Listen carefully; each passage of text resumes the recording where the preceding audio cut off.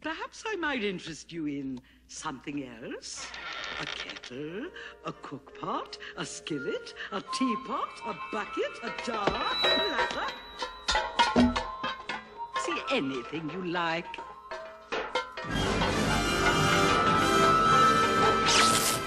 I don't believe it.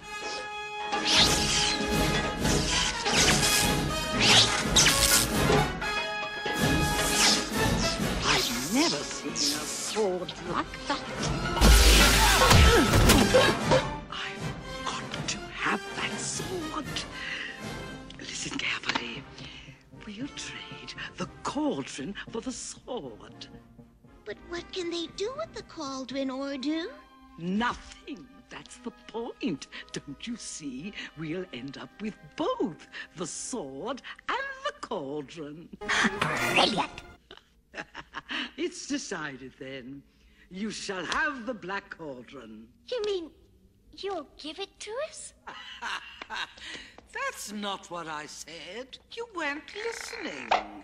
We never give anything away. What we do is bargain, trade. Well, you'll not have my sword. May I ask you, ladies, to perhaps consider this magnificent harp?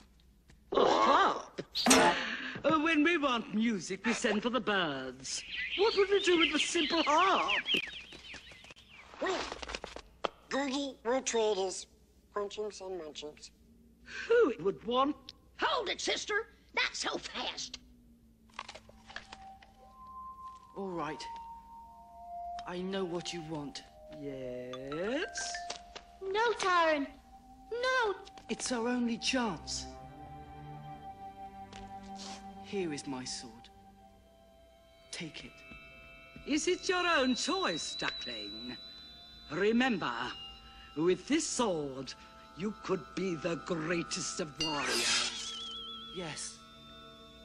I offer my dearest possession in exchange for the Black Cauldron. Agreed. We have made a bargain.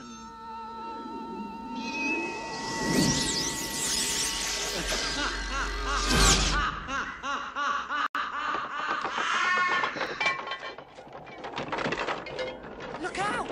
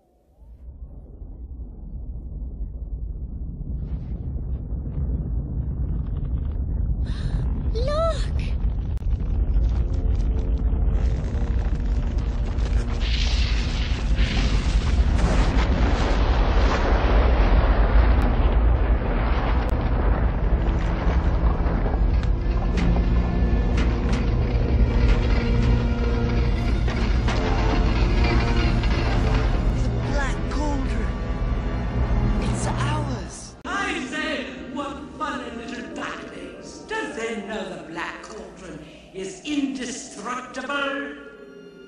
Now listen carefully. The Black Cauldron can never be destroyed. Only its evil powers can be stopped. Then there is a way. But how? A living being must climb into it of his own free will. Googie is bold and brave. He will climb into the evil cauldron. However, the poor duckling will never climb out alive. Yikes! Look here, madam. Don't forget we had an agreement. Yes, you said we could have the cauldron. Of course we said he could have the cauldron. It's not our fault you can't do anything.